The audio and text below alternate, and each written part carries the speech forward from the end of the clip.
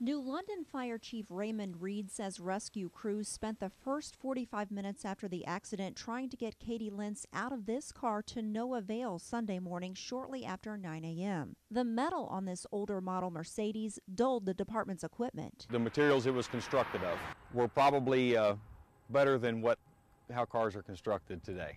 It was a very well-built car, and when you compact materials like that one was compacted, they become even stronger, because you're cutting through multiple things instead of just one layer.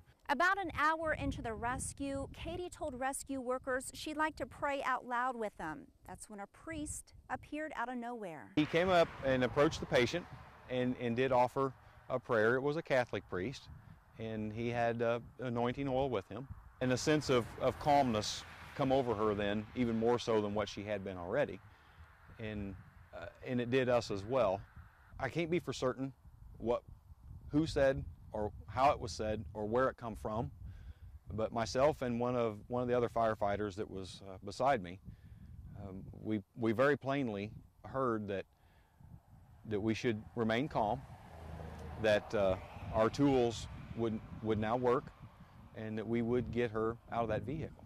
The Hannibal Fire Department showed up right after that prayer with fresh equipment and was able to finish the extrication. After getting Katie safely into the air evac helicopter, at least a dozen other rescue workers turned around to thank the priest, who was nowhere in sight.